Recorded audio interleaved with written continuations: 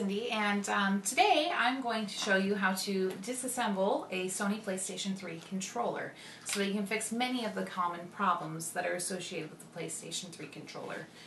First, what you need, and pretty much the only thing you're going to need, is one of these teeny tiny little screwdrivers because they work really well.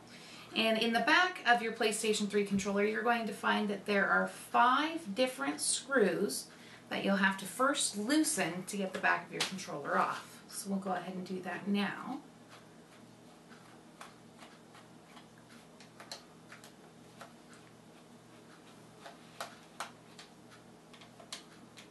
And you don't really have to take them all the way out. You just have to loosen them so you can get the controller apart.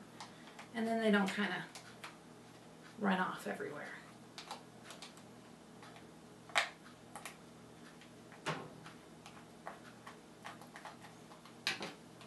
And once your screws are loosened, it's just going to come in half.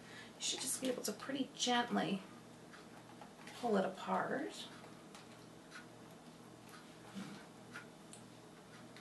If it'll play nice with you.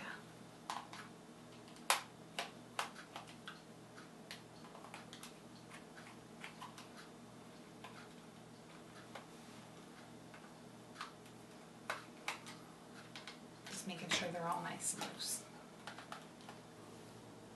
Alright, and now that we've got the back of your PlayStation 3 controller off of here, you can see the insides of the PlayStation 3 controller. Not too scary at all.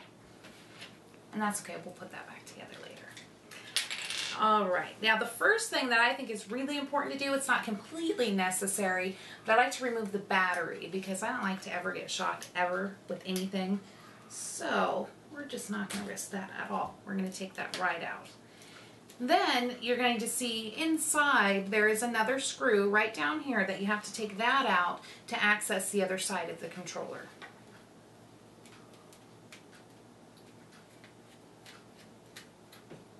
Alright, we'll put that right there so we don't lose it. Then you can go ahead and actually lift out the inside of the controller. And that's what that looks like there. And these are just your R1 and your R2 and your L1 and L2 buttons right here. And we'll show you how to put those back together on the next video. Alright, and that is how you disassemble a PlayStation 3 controller.